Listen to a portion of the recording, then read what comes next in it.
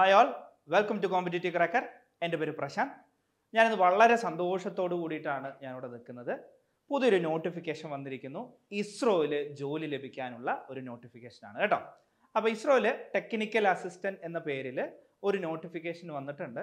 വളരെ നല്ലൊരു ഓപ്പർച്യൂണിറ്റിയാണ്. ഡിപ്ലോമ കഴിഞ്ഞിട്ടുള്ള ആളുകൾക്ക് വളരെ ഭയങ്കര നല്ലൊരു ഓപ്പർച്യൂണിറ്റിയാണ്. ഏകദേശം 72,000 രൂപ സ്റ്റാർട്ടിംഗ് സാലറിയോട് കൂടിയിട്ട് കേരളത്തിൽ തന്നെ നിങ്ങൾക്ക് ഇസ്രോയിൽ ജോലി ചെയ്യാനുള്ള അവസരമുണ്ട്. ഇസ്രോ ശ്രദ്ധിക്കുക, ഇത് ഞാൻ കേരളത്തിൽ മാത്രമാണ് പറഞ്ഞിരിക്കുന്നത്. ഇനി ഇതേപോലെ തന്നെ സതീഷ് ധവാൻ സ്പേസ് സെന്റർ ഹൈദരാബാദിലുള്ളത്, അവിടെയും ഇതേ ടൈമിൽ തന്നെ ഈ പറഞ്ഞ ടെക്നിക്കൽ അസിസ്റ്റന്റിന് വേണ്ടിയിട്ടുള്ള പരീക്ഷകൾ നടക്കുന്നുണ്ട്. അതിൻ്റെയും ക്ലോസ് ആയിട്ടില്ല നോട്ടിഫിക്കേഷനും കാര്യങ്ങളൊന്നും. അതുകൊണ്ട് തന്നെ എന്ത് ചെയ്യുക, അപ്ലൈ ചെയ്ത് പഠിക്കാൻ തുടങ്ങുക. ഏകദേശം ഒരു 4 മാസത്തിനുള്ളിൽ തന്നെ, അല്ലെങ്കിൽ ഒരു 3 to 4 മാസത്തിനുള്ളിൽ തന്നെ നമുക്ക് പരീക്ഷ നമുക്ക് പ്രതീക്ഷിക്കാം. അത് മാത്രമല്ല, ഈ ഒരു പരീക്ഷയുടെ പ്രത്യേകത എന്ന് പറയുന്നത് നമുക്ക് സിലബസ് ബേസ് ആയിട്ടില്ല. ഇപ്പോൾ മെക്കാനിക്കൽ എഞ്ചിനീയറിംഗ് എന്ന് പറയുമ്പോൾ മെക്കാനിക്കൽ എഞ്ചിനീയറിംഗിലെ ഏതു ഭാഗത്തു നിന്ന് ചോദിക്കാം. അതേപോലെ തന്നെ മാത്സിലെ ചോദ്യങ്ങളും 1, 2, 3 മാത്സിലെ ചോദ്യങ്ങളും നമുക്ക് പ്രതീക്ഷിക്കാം. LCM, HCF, അതേപോലെ തന്നെ ഫ്രാക്ഷൻ, അതേപോലെ തന്നെ ഫങ്ഷൻസ് തുടങ്ങിയിട്ടുള്ള മേഖലയിൽ നിന്നൊക്കെ നമുക്ക് ചെറിയ ചെറിയ മാത്സ് പ്രോബ്ലം നമുക്ക് പ്രതീക്ഷിക്കാം. അപ്പോൾ നമ്മൾ ഈ വീഡിയോയിൽ ചെയ്യുന്നത്, ആദ്യം തന്നെ കഴിഞ്ഞ ISROയുടെ ടെക്നിക്കൽ എക്സാമിൽ ചോദിച്ചിട്ടുള്ള അസിസ്റ്റന്റ് ടെക്നിക്കൽ എക്സാമിന് ചോദിച്ചിട്ടുള്ള ഒരു ചോദ്യം നമുക്ക് ജസ്റ്റ് ഒന്ന് നോക്കാം. ആ ചോദ്യവുമായി ബന്ധപ്പെട്ടിട്ടുള്ള ഫാക്റ്റുകളും അതേപോലെ തന്നെ എന്തൊക്കെയാണ് ഇനി പഠിക്കേണ്ടത് എന്നുള്ള കാര്യങ്ങളൊക്കെ നമുക്ക് നോക്കാം. നിങ്ങൾ ഈ ചാനൽ ആദ്യമായിട്ടാണ് കാണുന്നതെങ്കിൽ തീർച്ചയായിട്ടും എന്ത് ചെയ്യുക, ഒന്ന് സബ്സ്ക്രൈബ് ചെയ്യാൻ ശ്രമിക്കുക. അടുത്ത് നമുക്ക് നോക്കാം, ചോദ്യത്തിലേക്ക് നമുക്കൊന്ന് ജസ്റ്റ് ചോദ്യം എന്താണെന്നുള്ളത് നോക്കാം. ഏത് ഭാഗത്തു നിന്നാണ് ഇത് ചോദിച്ചിരിക്കുന്നത്, ആ ഭാഗം നമുക്ക് പഠിക്കാനുണ്ടോ, അത് എങ്ങനെ നമുക്ക് പഠിക്കാമെന്നൊക്കെ നമുക്ക് ഈ വീഡിയോയിലൂടെ നമുക്ക് കാണാം കേട്ടോ. അപ്പോൾ നമുക്ക് ചോദ്യത്തിലേക്ക് പോകാം. ചോദ്യം അറിയാവുന്നവരുണ്ടെങ്കിൽ ജസ്റ്റ് ഒന്ന് ഓർത്ത് വെക്കുക. അപ്പോൾ നോക്കിയേ, ഇതാണ് ചോദ്യം. കഴിഞ്ഞ തവണത്തെ കൃത്യമായിട്ട് പറയുകയാണെന്നുണ്ടെങ്കിൽ 2021 ടെക്നിക്കൽ അസിസ്റ്റന്റ് എക്സാമിന് ചോദിച്ചിട്ടുള്ള ഒരു ചോദ്യമാണ്. ഇതാണ് ചോദ്യം.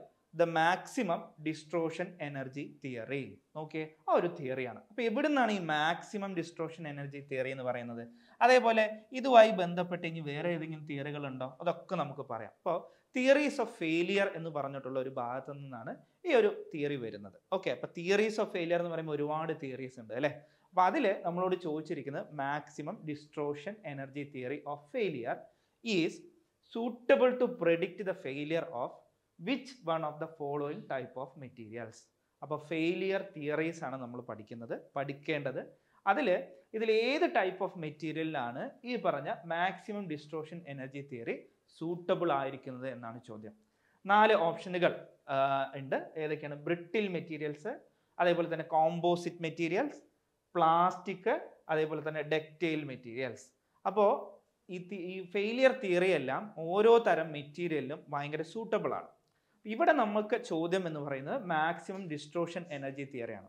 അപ്പോൾ ഈ മാക്സിമം ഡിസ്ട്രോഷൻ എനർജി തിയറി എന്ന് പറയുന്നത് ഡക്റ്റൈൽ മെറ്റീരിയലിന് ഏറ്റവും ഇമ്പോർട്ടൻ്റ്, അതായത് ഡക്റ്റൈൽ മെറ്റീരിയലിന്റെ ഫെയിലിയറുമായി ബന്ധപ്പെട്ട് നമുക്ക് പറയാൻ പറ്റുന്ന ഒരു തിയറി എന്ന് പറയുന്നത് ഈ മാക്സിമം ഡിസ്ട്രോഷൻ എനർജി തിയറിയാണ്. ഇനി ഇതേപോലെ തന്നെ ഫെയിലിയർ തിയറീസ് വേറെ ഉണ്ടെങ്കിൽ നമുക്കത് പഠിക്കേണ്ട ആവശ്യമുണ്ടോ? പഠിക്കേണ്ട ആവശ്യമുണ്ട്. നമുക്ക് എങ്ങനെ അത് പഠിച്ചെടുക്കാം എന്നുള്ളത് നമുക്ക് ജസ്റ്റ് ഒന്ന് നോക്കാം. അപ്പോൾ അടുത്തത് നമ്മൾ നോക്കാൻ പോകുന്ന ഇതേപോലത്തെ എനർജി തിയറികളാണ്. എന്താണ് അതിൽ പറയുന്നത്, ഏത് മെറ്റീരിയലാണ് സൂട്ടബിൾ ഉള്ളത്, ഇത് കൂടാതെ ഒരു പ്രൊഫൈൽ ഉണ്ട്, എങ്ങനെയാണ് ആ പ്രൊഫൈൽ ഇരിക്കുന്നത് എന്നൊക്കെ നമുക്ക് പഠിക്കാം. അപ്പോൾ നമ്മുടെ ടോപ്പിക് എന്ന് പറയുന്നത് theories of failure under static load എന്ന് പറഞ്ഞിട്ടുള്ള ഒരു ടോപ്പിക്കിലാണ്. സാധാരണ ഇത് മെഷീൻ ഡിസൈനിങ്ങിലും അതേപോലെ തന്നെ സ്ട്രെങ്ത് ഓഫ് മെറ്റീരിയൽസിലും എല്ലാം കോമൺ ആയിട്ട് വരുന്നൊരു ടോപ്പിക്കാണ് തിയറീസ് ഓഫ് ഫെയിലിയർ എന്ന് പറയുന്നത്. ഇനി നമുക്ക് പ്രിവേലൻ്റ് ആയിട്ടുള്ള തിയറീസ് ഓഫ് ഫെയിലിയർ ഏതൊക്കെയാണെന്നും ഏതൊക്കെ മെറ്റീരിയലിന് വേണ്ടിയിട്ടാണ് അത് യൂസ് ചെയ്യുന്നതും ഉള്ള കാര്യങ്ങളൊക്കെ നമുക്ക് നോക്കാം. അപ്പോൾ അതിൽ ആദ്യം എന്താണ് ഈ തിയറീസ് ഓഫ് ഫെയിലിയർ എന്നുള്ള കാര്യം നമുക്ക് നോക്കാം. അപ്പോൾ നോക്കിയേ, these theories used to predicting the failure. ശ്രദ്ധിച്ചോണേ, failure പ്രഡിക്ഷന് വേണ്ടിയിട്ട് നമ്മൾ ഉപയോഗിക്കുന്നതാണ് ഈ തിയറീസ് എല്ലാം. Okay, predicting the failure stresses four component subject to static load and it helps to define safe working stress of a machine components. Main ആയിട്ടും നമ്മൾ എന്തിനാണ് ഇത് ഉപയോഗിക്കുന്നത്? Four predicting the failure. Static ലോഡിലുള്ള failure predict ചെയ്യാൻ വേണ്ടിയിട്ടാണ് നമ്മൾ ഈ പറഞ്ഞിട്ടുള്ള തിയറീസ് ഓഫ് ഫെയിലിയർ നമ്മൾ ഉപയോഗിക്കുന്നത്. ഇനി selection of a theory for the particular application is depends upon the property of material. ഒരു പ്രോപ്പർട്ടിയെ ഡിപ്പെൻഡ് ചെയ്തിട്ടാണ്. ആ പ്രോപ്പർട്ടി എന്ന് പറയുന്നത് ബ്രിട്ടിൽനെസ് ആവാം അല്ലെങ്കിൽ ഡക്റ്റിലിറ്റി ആവാം. And type of stresses developed under the given loading. അതേപോലെ തന്നെ ടൈപ്പ് ഓഫ് സ്ട്രെസ്സസ് നമ്മൾ എടുത്തിട്ടാണ് എന്ത് ചെയ്യുന്നത്, ഏത് ടൈപ്പ് ഓഫ് തിയറിയാണ് നമ്മൾ അവിടെ ഉപയോഗിക്കേണ്ടത് എന്ന് നമ്മൾ നോക്കുന്നത്. ഇനി നമുക്ക് തിയറീസിലേക്ക് പോവാം. അതിൽ ആദ്യത്തെ തിയറി എന്ന് പറയുന്നത് ഒന്ന് ശ്രദ്ധിക്കുക. ആദ്യത്തെ തിയറി ഇതാണ്, മാക്സിമം പ്രിൻസിപ്പൽ സ്ട്രെസ് തിയറി. വളരെ ഇമ്പോർട്ടൻ്റ് ആയിട്ടുള്ള ഒരു തിയറിയാണ്, ശ്രദ്ധിക്കുക കേട്ടോ. Maximum principal stress theory. ഇതിൽ പറയുന്നതാണ്, failure of A mission component will occur whenever one of the, ശ്രദ്ധിച്ചോണേ, ഇനിയാണ് ശ്രദ്ധിച്ചോണേ, whenever one of the two principal stresses, whenever one of the two principal stresses induced is equal to or extend the yield stress or ultimate stress of the material. Okay, നല്ലൊരു തിയറിയാണ്. അതായത് രണ്ട് principal സ്ട്രെസ്സസിൽ ഇതിൽ ഏതെങ്കിലും ഒന്ന് equal to അല്ലെങ്കിൽ exceed ചെയ്യോ, ഒന്നുമില്ലെങ്കിൽ yield stress അല്ലെങ്കിൽ അൾട്ടിമേറ്റ് സ്ട്രെസ് എക്സീഡ് ചെയ്യോ ചെയ്യുകയാണെന്നുണ്ടെങ്കിൽ ആ മെറ്റീരിയൽ അല്ലെങ്കിൽ ആ കമ്പോണന്റ് ഫെയിൽ ആവാനുള്ള ചാൻസ് ഉണ്ട് എന്ന് പ്രൊഡിക്റ്റ് ചെയ്യുന്ന തിയറിയാണ് maximum principal stress theory. Correct ആയിട്ട് പറയുന്നുണ്ട്, രണ്ട് പ്രിൻസിപ്പൽ സ്ട്രെസ്സസിൽ ഏതെങ്കിലും ഒന്നുമില്ലെങ്കിൽ ഈൽഡ് സ്ട്രെസ്സോ അല്ലെങ്കിൽ അൾട്ടിമേറ്റ് സ്ട്രെസ്സോ കിടക്കുകയാണ് എന്നുണ്ടെങ്കിൽ അത് ഫെയിലിയർ ആവാനുള്ള ചാൻസ് ഉണ്ട്. ഇതിനെ മറ്റു പേരുകളിലും അറിയപ്പെടുന്നുണ്ട്. ഇതും നമുക്ക് വളരെ ഇമ്പോർട്ടൻ്റ് ആണ്. ഏതൊക്കെയാണ്? മാക്സിമം നോർമൽ സ്ട്രെസ്, അതേപോലെ തന്നെ റാങ്കൈൻ തിയറി എന്ന പേരിലും ഇത് അറിയപ്പെടുന്നുണ്ട്. ഇതുകൂടി ഒന്ന് നോട്ട് ചെയ്യുക. മാക്സിമം നോർമൽ സ്ട്രെസ് എന്നും അതേപോലെ തന്നെ റാങ്കൈൻ തിയറി എന്നൊക്കെ അറിയപ്പെടുന്നത് ഈ മാക്സിമം പ്രിൻസിപ്പൽ സ്ട്രെസ് തിയറിയാണ്. ഏതാണ്? ഈ മാക്സിമം പ്രിൻസിപ്പൽ സ്ട്രെസ് തിയറിയാണ്. ഇനി ഈ മാക്സിമം പ്രിൻസിപ്പൽ സ്ട്രെസ് തിയറി ഏത് മെറ്റീരിയലിനാണ് ഏറ്റവും ഇമ്പോർട്ടൻ്റ് അല്ലെങ്കിൽ ഏത് മെറ്റീരിയലാണ് സൂട്ടബിൾ ആയിട്ടുള്ളത്? ശ്രദ്ധിക്കുക. This theory is suitable for tensile and compressive stresses. ടെൻസൈലും compressive സ്ട്രെസ്സസിനും ഈ തിയറി നമുക്ക് അപ്ലിക്കബിൾ ആണ്. And is most applicable to brittle materials. ശ്രദ്ധിച്ചോണേ, brittle മെറ്റീരിയലിനാണ് ഈ പറഞ്ഞിട്ടുള്ള പ്രിൻസിപ്പൽ തിയറി ഏറ്റവും ഇമ്പോർട്ടൻ്റ് ആയിട്ട് അല്ലെങ്കിൽ നന്നായിട്ട് ആപ്റ്റ് ആവുന്നത്. Okay, so most applicable to brittle material. ഇനി അതിൻ്റെ ഒരു പ്രൊഫൈൽ നോക്കുകയാണെന്നുണ്ടെങ്കിൽ നോക്കിയേ, ഇതായിരിക്കും ഇതിൻ്റെ ഒരു പ്രൊഫൈൽ എന്ന് പറയുന്നത്. ഒരു സ്ക്വയർ രീതിയിലുള്ള ഒരു പ്രൊഫൈലാണ് ഈ ഒരു തിയറിക്ക് ഉള്ളത്. അതുകൂടി ഒന്ന് നോട്ട് ചെയ്ത് വെക്കുക കേട്ടോ. ഇതും സാധാരണഗതിയിൽ ചോദിച്ച് കണ്ടിട്ടുണ്ട് പല മത്സര പരീക്ഷകൾക്കും. അതുകൂടി ഒന്ന് ജസ്റ്റ് ഒന്ന് നോട്ട് ചെയ്യുക. അപ്പോൾ ബ്രിട്ടിൽ മെറ്റീരിയലിനാണ് സാധാരണ ഈ ഒരു തിയറി നമ്മൾ എന്ത് ചെയ്യുന്നത്, മോസ്റ്റ് അപ്ലിക്കബിൾ ആയിട്ടുള്ളത്. അടുത്തൊരു തിയറിയിലേക്ക് പോകുന്നു. അടുത്ത തിയറി എന്ന് പറയുന്നത് മാക്സിമം പ്രിൻസിപ്പൽ സ്ട്രെയിൻ തിയറി. ശ്രദ്ധിക്കുക, മാക്സിമം പ്രിൻസിപ്പൽ സ്ട്രെയിൻ തിയറി അടുത്തൊരു തിയറിയാണ്. അപ്പോൾ ഇവിടെ എന്താണ് പറയുന്നത് എന്നുള്ളത് ജസ്റ്റ് ഒന്ന് നോക്കാം. Failure in A machine component when the maximum principal normal strain in a stress system reaches the limiting value of strain at the yield point. അപ്പോൾ ഇതിൽ കൃത്യമായി പറയുന്നുണ്ട് സ്ട്രെയിൻ തിയറിയാണ് അല്ലേ, സ്ട്രെയിൻ ആണ്. അപ്പോൾ സ്ട്രെയിൻ ആണ് ഇവിടെ നമ്മൾ എന്ത് ചെയ്യുന്നത്, ഫോക്കസ് കൊടുക്കേണ്ടത്. Okay, failure in A machine component when the maximum principal strain അല്ലെങ്കിൽ normal strain in A stress system reaches ചെയ്യണം. എവിടെയാണ്? Limiting value of strain at yielding point. yielding പോയിന്റിലെ സ്ട്രെയിനിന്റെ ലിമിറ്റീവ് വാല്യൂയിലേക്ക് എത്തുകയോ അല്ലെങ്കിൽ അതിന് മറികടക്കുകയോ ചെയ്യുമ്പോഴാണ് ഇവിടെ എന്ത് ചെയ്യുന്നത്, ഇവിടെ ഫെയിലിയർ ആവുന്നത്. ഈ ഒരു തിയറി പറയുന്നതിന്റെ പേരാണ് മാക്സിമം പ്രിൻസിപ്പൽ സ്ട്രെയിൻ തിയറി. ഇനി ഈ മാക്സിമം പ്രിൻസിപ്പൽ സ്ട്രെയിൻ തിയറിക്ക് മറ്റൊരു പേരുണ്ട്. അതിന്റെ പേരാണ് സെയിന്റ് വെനൻസ് തിയറി. അതുകൂടി ഒന്ന് നോട്ട് ചെയ്യുക. എന്താണ്? സെയിന്റ് വെനൻസ് തിയറി എന്ന് പറഞ്ഞിട്ടുള്ള ഒരു തിയറി. അതുകൂടി ഒന്ന് നോട്ട് ചെയ്യുക കേട്ടോ. അപ്പൊ എന്താണ് ചോദിക്കുക എന്നുള്ളത് നമുക്കറിയാം. ചിലപ്പോൾ മാക്സിമം പ്രിൻസിപ്പൽ സ്ട്രെയിൻ തിയറി തന്നെ ചോദിക്കാം. അല്ലെങ്കിൽ ഈ ഒരു ഡെഫിനിഷൻ തന്നിട്ട് ഇതിന് മാക്സിമം പ്രിൻസിപ്പൽ സ്ട്രെയിൻ തിയറിക്ക് പകരം നമുക്ക് സെയിന്റ് വെനൻസ് തിയറി തരികയാണെങ്കിൽ ഇതായിരിക്കും ആൻസർ. ഓക്കെ, മറ്റൊരു പേരാണ് സെയിന്റ് വെനൻസ് തിയറി. ഇനി ഈ സെയിന്റ് വെനൻസ് തിയറി എവിടെ അല്ലെങ്കിൽ മാക്സിമം പ്രിൻസിപ്പൽ സ്ട്രെയിൻ തിയറി എവിടെയാണ് സൂട്ടബിൾ, ഏത് മെറ്റീരിയലാണ് സൂട്ടബിൾ എന്നുള്ളത് നോക്കാം.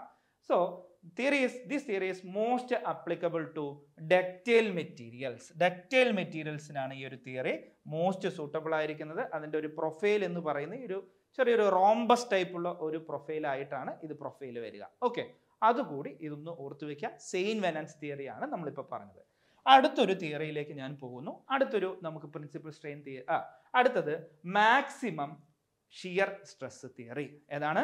Maximum shear stress theory. ഇത് നമുക്ക് നോക്കാം. ഷിയർ സ്ട്രെസ് ആണ് ഇവിടെ ഫോക്കസ് ചെയ്തിരിക്കുന്നത്. Magnitude of the maximum shear stress in the part reaches or exceeds the shear stress in yield point in a simple tension test. അപ്പോൾ ശ്രദ്ധിക്കുക, ആ yield പോയിന്റിലെ ഷിയർ സ്ട്രെസ്സിലേക്ക് ആ ഷിയർ സ്ട്രെസ് നമ്മൾ ഈ പറഞ്ഞിട്ടുള്ള കമ്പോണന്റ് ഷിയർ സ്ട്രെസ് എത്തുകയാണ്, ഒന്നുമില്ലെങ്കിൽ റീച്ചസ് അല്ലെങ്കിൽ exit the shear stress in എവിടുത്തെ പോയിന്റ് ആണ്, yield point in a simple tension test. Okay, അങ്ങനെയാണെന്നുണ്ടെങ്കിൽ അത് ഫെയിലിയർ ആവാനുള്ള ചാൻസ് ഉണ്ട്.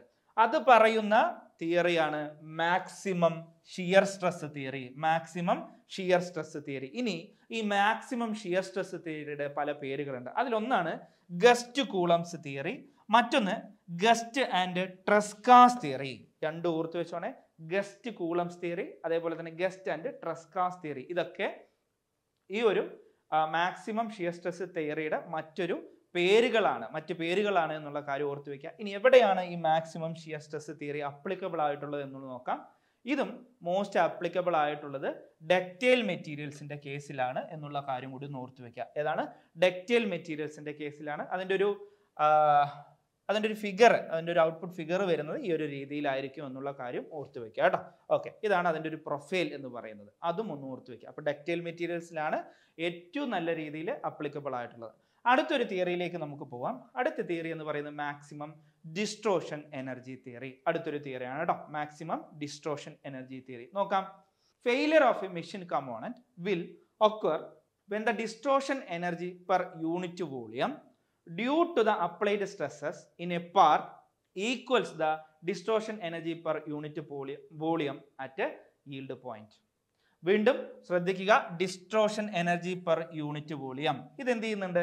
ആ അപ്ലൈഡ് സ്ട്രെസ് മൂലം ഉണ്ടാകുന്ന distortion energy per unit volume exceed ചെയ്യുകയോ അല്ലെങ്കിൽ ഈക്വൽസ് ആകുകയും ചെയ്യുന്നു. എവിടുത്തെയാണ്? yield പോയിന്റിൽ ഇതേപോലെ തന്നെ ഡിസ്ട്രോഷൻ എനർജി പെർ യൂണിറ്റ് വോളിയമായിട്ട് ഒന്നുമില്ലെങ്കിൽ ഈക്വൽ ആകുകയോ അല്ലെങ്കിൽ അതിന് മുകളിൽ പോവുകയോ ചെയ്യുകയാണ് എന്നുണ്ടെങ്കിൽ അവിടെ ഫെയിലിയർ സംഭവിക്കും എന്നതാണ് മാക്സിമം ഡിസ്ട്രോഷൻ എനർജി തിയറി പറയുന്നത്. എന്താണ് മാക്സിമം ഡിസ്ട്രോഷൻ എനർജി തിയറി പറയുന്നത്? ഇതിനെ shear energy or ഹെങ്കി von Mises theory എന്നും പറയാറുണ്ട്. ഷിയർ എനർജി തിയറി അല്ലെങ്കിൽ ഹെങ്കി വോൺ മൈസസ് തിയറി എന്ന് പറയുന്നതും ഈ മാക്സിമം ഡിസ്ട്രോഷൻ എനർജി തിയറിയെ തന്നെയാണ്. ആൻഡ് ഏത് മെറ്റീരിയലിനാണ് ഇത് നല്ല രീതിയിൽ സൂട്ടബിൾ ആയിരിക്കുന്നത്? And it is most applicable to ductile materials. Ductile മെറ്റീരിയലിനാണ് ഇത് എന്ത് ചെയ്യുന്നത്? മോസ്റ്റ് അപ്ലിക്കബിൾ ആയിട്ടുള്ളത്.